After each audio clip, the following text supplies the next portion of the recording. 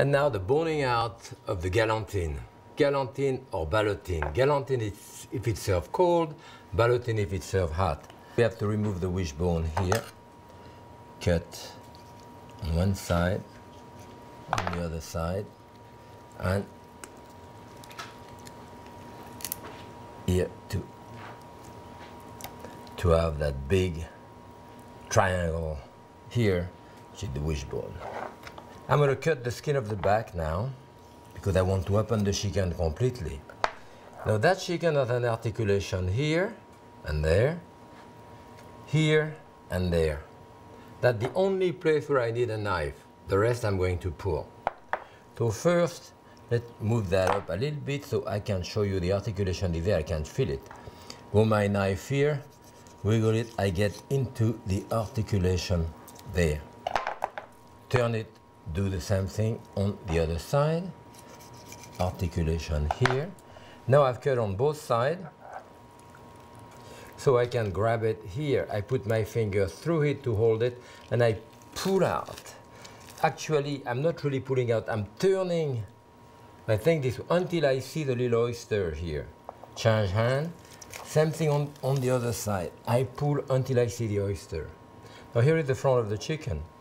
The two fillets are still there. Put my two fingers on the sternum here, and I go down until the end.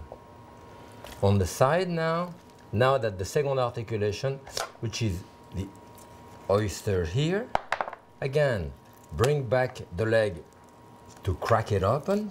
You can hear it crack. Cut through the large sinew and pull out. Same thing on the other side. I will cut the oyster, cut through the sinew and pull it out. That really should not take me much more than like a minute or so to bone out the chicken to that extent. There is the two fillets again left here.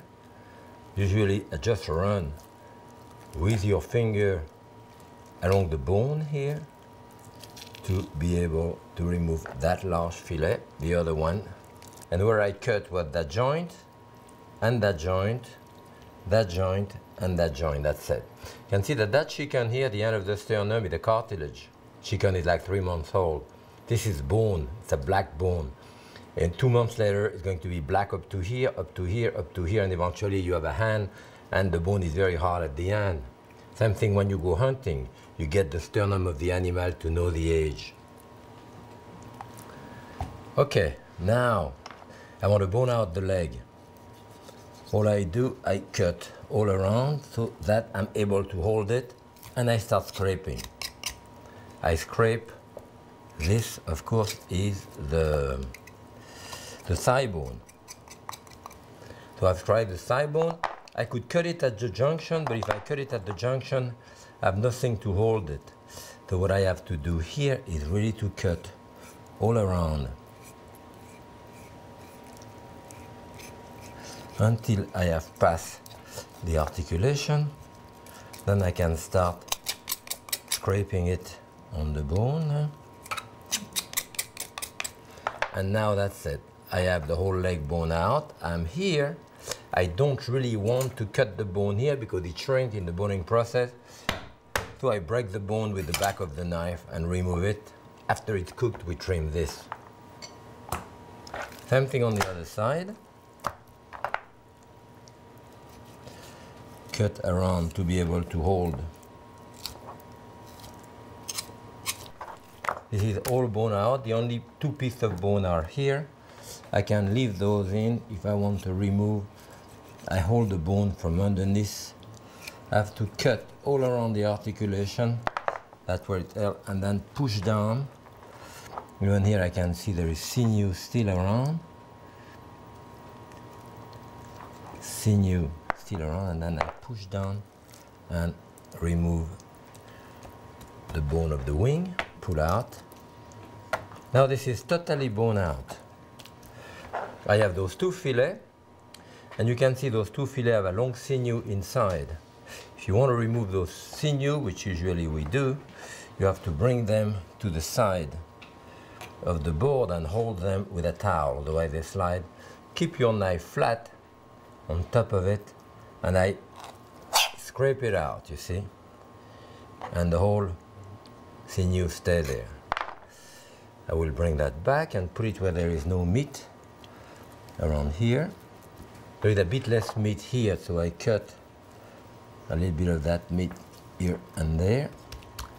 And now it's about the same amount over.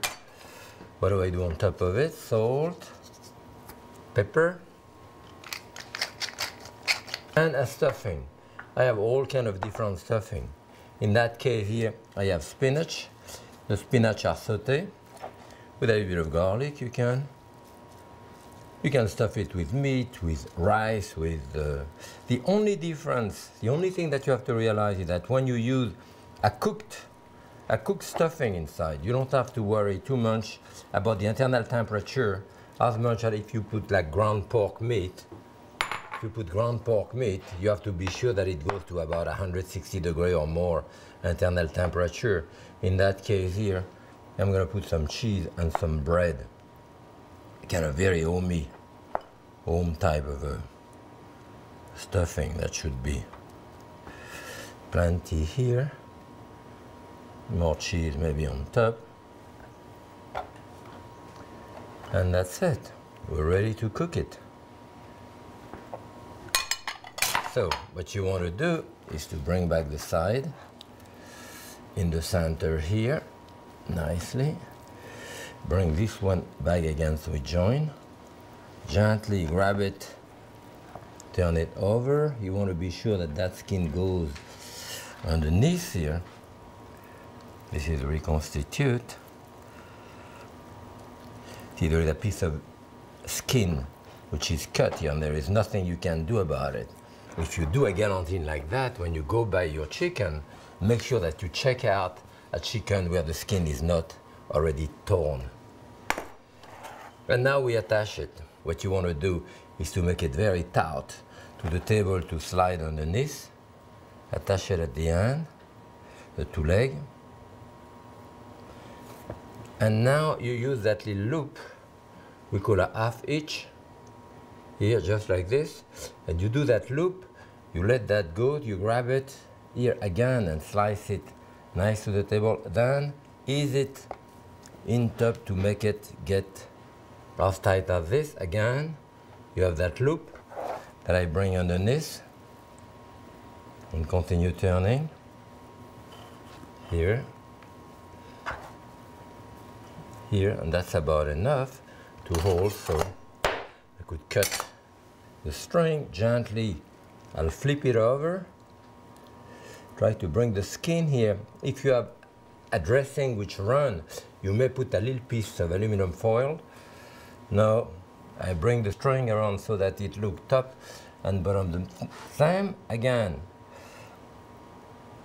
I bring it back to where we started and we attach it right there, and we have now the poulet en saucisse, you know, the sausage chicken that you carve, roast in the oven. You roast them around, you bring them, and here is my galantine now.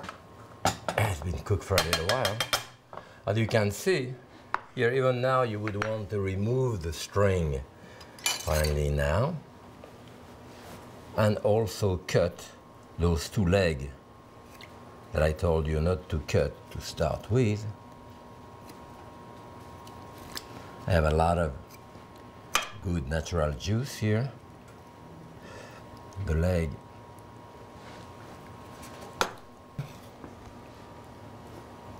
And that's it. My chicken, whoop, is ready to go.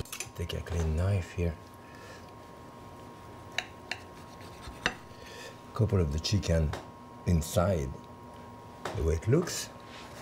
If I use a natural sauce, just go on top of it like this.